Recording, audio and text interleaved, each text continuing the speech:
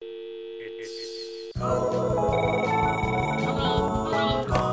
dobry and welcome to Code Calling, where we look at current events through the eyes of fellow Polanders. I'm here with Luigi Leoni, a guitarist, professional musician who came from Italy and has been living in Wrocław for 1.5 years now. He's involved in several projects, one of which is Espresso Doppio. He also is a session musician and regularly performs in and around Wrocław. Hi Luigi, welcome on the show. Hi Daniel. The show is called Code Calling, and we'll be discussing some newspaper clippings, and I will ask you if you buy it or deny it. It's kind of the catchphrase thing, and then we can center the discussion around your experiences and see whether it rings true or not. So let's look at the first clipping here. This is from Euronews, and the article is called "Life After Lockdown: Will Live Music Survive a Post-Coronavirus World?" Live shows are the most obvious casualty, but the bread and butter for many musicians, teaching session work, recording and producing work with bands, has also dropped off. Yeah, well, in the beginning was not easy because it was totally unexpected, and in a week I realized that there were no live sessions, no concerts, no guitar lessons. So I think for people who works in art and in entertainment was and it is still a big issue, because the human contact for us is basic.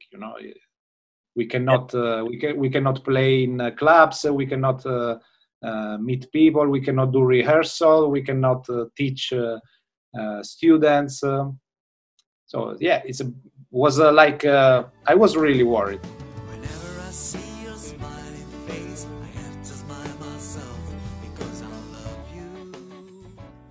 So that brings us nicely to the second snippet that I want to talk about. So this is from theconversation.com, and the article is called "5 Ways Musicians Are Responding to the Coronavirus Crisis." Ensembles of all sizes, from bands to local choirs and all the way up to symphony orchestras, have refused to let COVID-19 stand in the way of playing together, turning to a host of software platforms to maintain their collective creativity. Of course, the lockdown videos are a totally different experience. As you know, to play together is totally different, because you play, you hear the people playing, so there is a kind of feedback of vibes. So when you hear a musician play, you get also inspired. So you play also different. And in the lockdown videos, like I like to call them like this, you don't have this. You have just in your in ear, you have I don't know, the click or the just the drummer. Or the drummer and the bass player, but you don't see them. You don't have the feeling that they are playing there with you. You cannot look them in the face. So it's totally different. It's like I would say that it's like to record in studio. No? When you are in different rooms, you have the drummer in another room. You hear him through the headphones, but you cannot see him. So it's very dry, let's say. But I would say that is also interesting experience, because at the end you have a product that is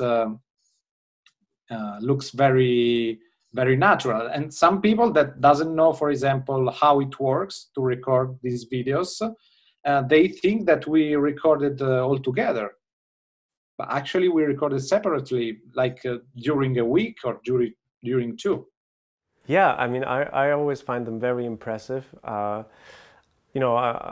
a musician myself. We used to play together, actually. Yeah, exactly. And this, it's a lot more polished, right? Which makes it possible then also to have this quality, this certain quality that in live playing, you know, it's different. It's different. It's different. It's I enjoyed to do it, but of course I enjoy it if I know that is not the the only way to play music. Of course, is one option, and I like it. So I think all the musicians learn a lot from this period, and also guitar teachers and the music teachers will learn a lot. And I think after this period that I hope will end as soon as possible, I think we will have we will develop some skill that we will use also in normal life. Right, so let's talk about the last snippet. And this is from the Euronews article as well. And it's about the help that musicians can get from different governments. Across Europe, government aid to musicians has been a mixed bag. Berlin generated positive headlines in March when it distributed 500 million to freelancers, including musicians and artists, in just 4 days. Have you experienced any help, any support from the Polish government or the Italian government or the European Union, for that matter, to help you sustain your livelihood? Actually, not personally, because I recently moved here after a long period on. I was working as a guitar player on cruise ships.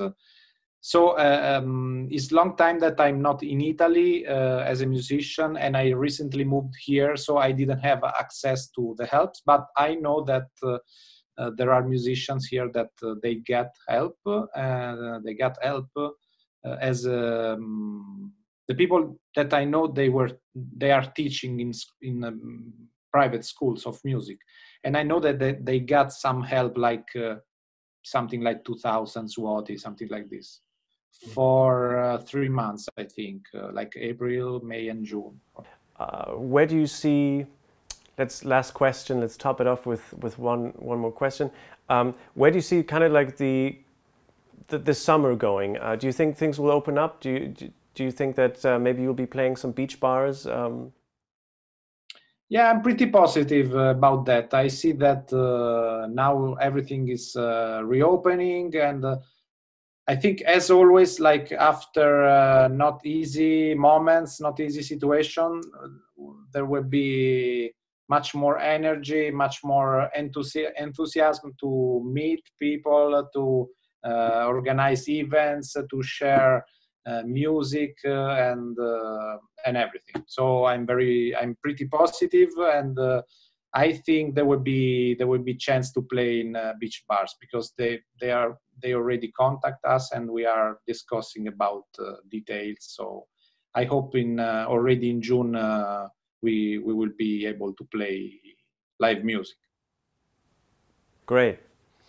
All right, so look out for Espresso Doppio and Luigi Leoni and Michał Dazik and friends. Thank you, Luigi, for being on the show, and I hope to see you soon in real life. Thank you very much, Daniel, for hosting, and see you soon. See ya.